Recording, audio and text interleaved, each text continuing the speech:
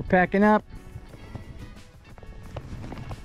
Time to get back to reality. Take my 2.5 hour peaceful drive home. I can't even talk, I'm tired. So basically I'm gonna do a breakdown of this. So we did a real field test. Outside we didn't have a lot of rain, we didn't have a lot of wind, so I can't really comment on what it's gonna do when that happens. But in terms of how it was, I'll tell you, I'm not mad I bought it. I like how high it is. It fits. This is a twin. If it's a twin size, it'll probably fit a full tight, but I'm sure it'll fit one.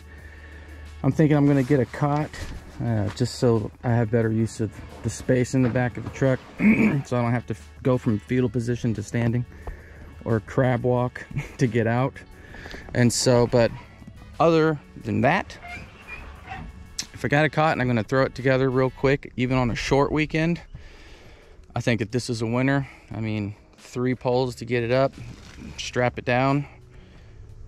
I mean, probably less than 20 minutes you can get this thing up and loaded with all your stuff in it, depending on what you're gonna put in it. And so it's light, it's not heavy, it's easy to break down. I'm not gonna show you that because I wanna break it down and we'll do that in another video. But all you would do is take this pole off, take that pole off. There's another one. That's it. It's a done deal. Or you could just fold it. Set up backwards. There you go.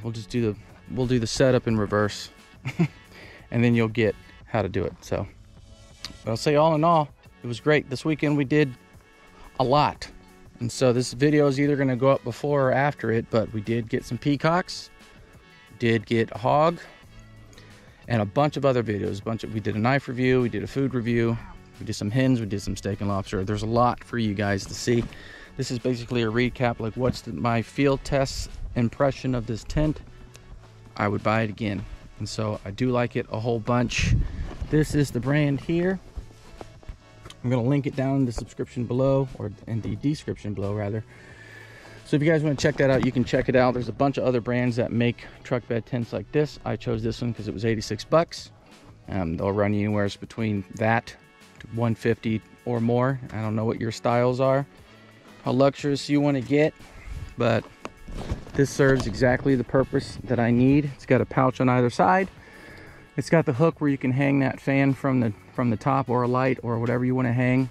And just fun note, that fan is fantastic. It did die the second night, but I used it all through the first 2 nights, and it's a done deal.